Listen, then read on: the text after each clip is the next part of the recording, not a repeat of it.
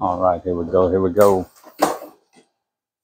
Hello, hello, hello. Welcome back to the Shoe Snob unboxing video series, One Take Wonders. Here we are back again with something new and something very interesting. Sorry, I've been away for a while.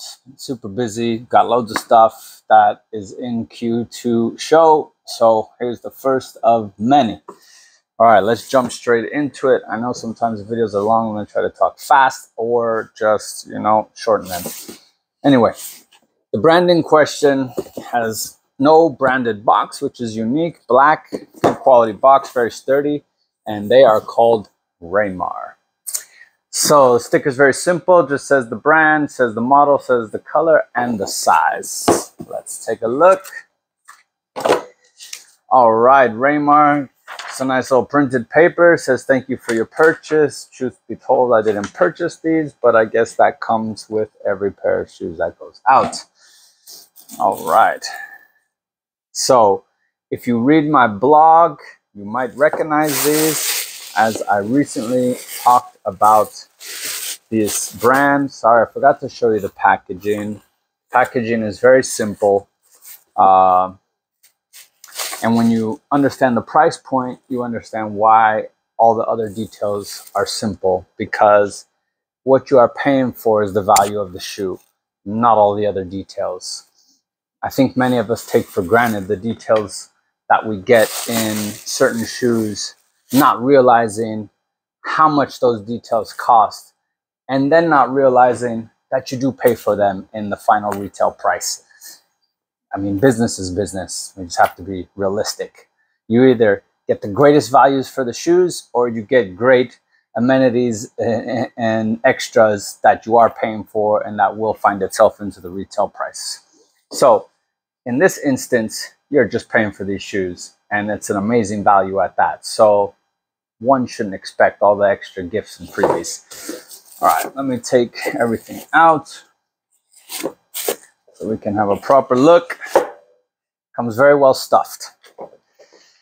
All right, so if you do read my blog, you will have seen this model as I featured it, as I talked about Raymar maybe a month and a half ago as a new brand. I don't think they're that new, but they're new on my radar, mainly because they have never sold internationally prior to maybe 3 weeks ago. For those, many of you won't realize, but the Japanese market is a very strict market, and they do that to protect their local market. So, and to export things costs a lot of money. And therefore, that's why it's very hard to find stuff from Japan. And if you do, it's usually quite expensive. So, Japanese brand, but the shoes are made in China, as is a very common trend at the moment. You're going to be baffled, but the shoes are, well, maybe not, because after a few videos I've done now on Chinese makers, this may not come to surprise you, but these are hand-welted shoes for under $300. Now, imagine that. That is just, they keep getting harder and harder to compete against, and, well, good on them. But, yeah, great shoe. Incredible price, beautiful stuff. Leathers from Annonay, which is one of the most famous French tanneries. The lining is really nice. I love that it's this like dark purple, which you don't often see. Raymar original hand sewn welt shoes. So they tell you that the shoes are hand welted.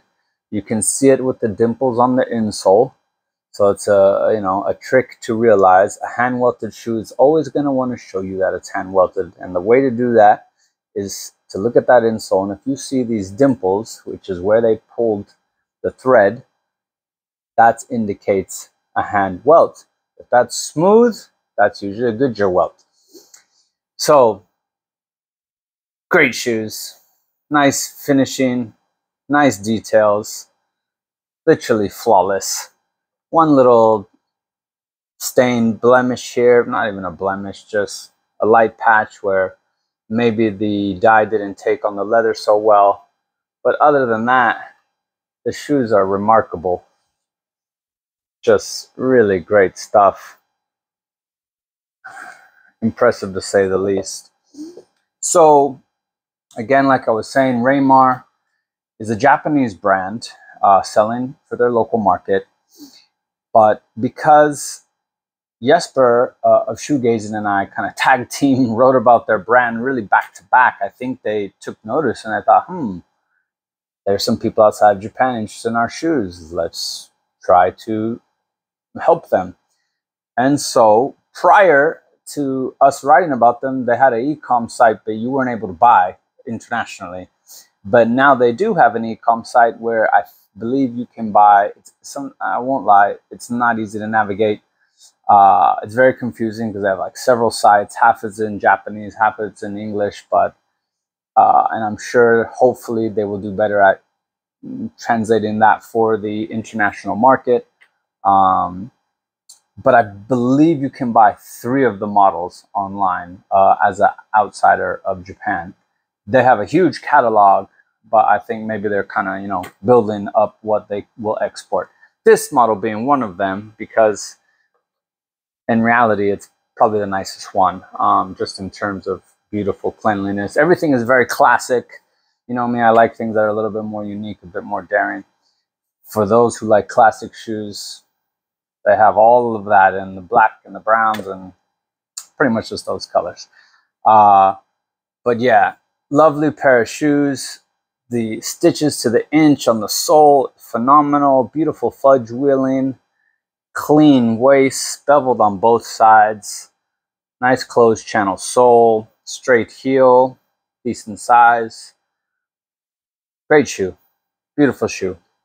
I will say, as far as sizing go, I was going over this with one of the representatives of the brand, and they have a size guide which is actually quite in depth. And I thought to take my typical size of a UK 6.5, which in my mind generally translates to a US 7.5.